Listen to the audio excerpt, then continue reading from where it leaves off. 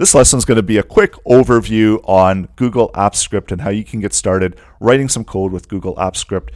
This is the Google Apps Script editor that's online, running through some of the different menu options here within the dashboard, how you can write some code, write JavaScript code, run the functions directly within the editor in order to see the results in the execution log. So that's all coming up in this lesson. You will need to have a Google account in order to access the Google Workspace and also run and create Google Apps Script. If you don't have a Google account, you can go over to accounts.google.com and sign up for a free account. You can also use organizational accounts.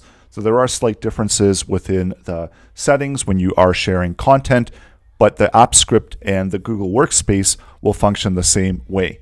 So go ahead and log into your Google account. Google Apps Script can be created and run directly within the browser. So there's nothing to download and you can access it once you log into your Google account. The browser that I am using and the preferred browser in order to interact with the Google Workspace is the Chrome browser. So go on over to script.google.com. And this is going to be where the main Apps Script dashboard is going to be, where you can view and search your existing projects. You can get help in setting up projects. And this is going to be providing a list of starred projects. So if you provide a star or access a project that you want to highlight, that's going to show up in the starred projects. There's also the My Projects, all the projects that have been shared. There's projects that have been deleted. And then there's also the automation, where we've got the triggers and the different executions. So this gives you some logging information about what's been going on with your Google Apps Script content. It'll provide you different error rates and code that has been run. There's also a getting started. So this provides you a link for a quick guide to get started with Google Apps Script. There's also some Sheet add-ons, Doc add-ons, Form add-ons, Slides add-ons, and Gmail add-ons that you can click and start quickly with Google Apps Script. There are two different ways to create Google Apps Script. And so one of them would be a standalone project. You can create a standalone project by going over to the script dashboard, selecting the new project in the top left-hand corner. This is going to open the Google editor. I'm going to make the browser window bigger so that we can see the tabs. This is the development environment where you can access your existing scripts as well as create brand new scripts. You can give the project a name, and this should be a meaningful name that you can reference when you want to open the project back up. The main interface is going to be within the scripting editor. There's also an overview, which is going to give you details about the project. There's the triggers, so these are the automations that are running within the project. There's the different executions, so that will give you a listing of all of the executions that have happened. If you are experiencing any errors, you can filter through them and you can check to see any issues that you might be having with the script as it's running. There's also at the bottom the project settings. So these are just the general settings that allow you to write the Google Apps Script. And for most of your projects, you can just keep them as the default. And we are going to be exploring this in a little bit more detail later on. So going back to the script editor, the next menu provides you an option to select files. You can have multiple files within your Google Apps Script. They can either be script or HTML files. And then as you create them, you can give them names. So all of these will be part of the same project, and all of the code will be linked together, so you're able to access any one of the files from within the other files. There's also an option to bring libraries in, and a library is a script project whose functions can be reused in other projects. If you want to add an existing library, so if you already have a project and you want to bring the code from that project into your new project, you can add the library. It's going to require a script ID. And so every project, whenever you are creating it, you're going to have a separate unique script ID. And this is how you can access the library and bring the library into the project.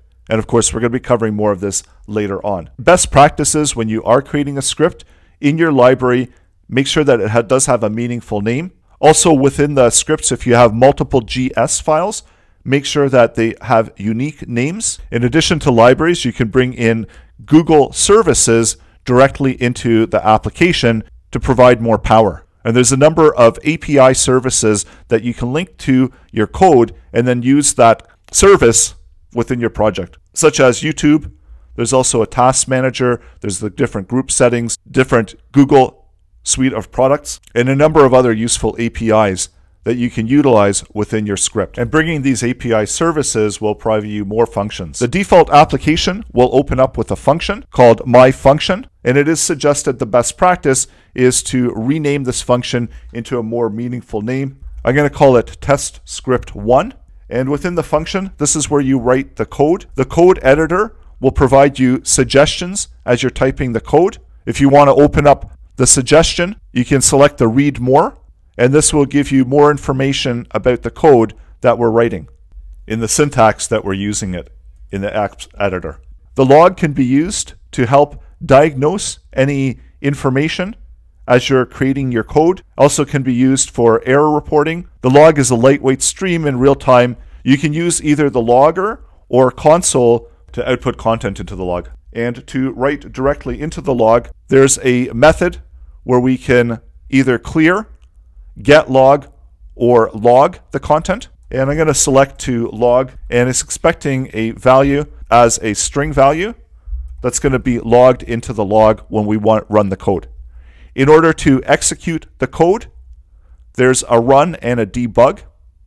The difference between the run and the debug is that the debugger will run the debugging screen in addition to executing the application script, and run will just execute the function. In the drop-down on the right-hand side of the run and the debug, this is where you can select the function that you want to execute. If we have multiple functions, that drop-down is going to contain all of the functions that we have in our app script. And this way we can select and execute the code. This is the execution log that's running, and because we've opened up the logger, it's going to display the log information that we've output into the execution log, and that's coming from the function that we've just invoked. And running it with the debug opens up the debugger.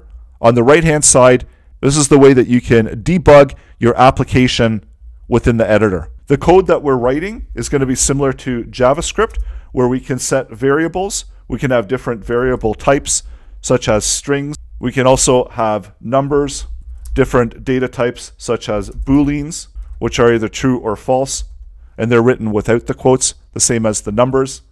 We also can contain arrays, which can contain multiple values, and they can be different varying data types. There's also objects, setting the property name and then the value that's associated with the property. Just like with JavaScript, we can have conditions and run code on the conditional statements. We can also use the array methods. And when we start typing, because this is an array, it's provide us with the array methods that we might want to use. Add a string value of 3. We can also loop through the arrays using the array methods, just as we do with JavaScript. And again, log out the content to see the value of the item within the array. And now when we run the script, it will output all of this content into the execution log. You can also use for loops, so setting up a loop and outputting within the log. And so that will run the code.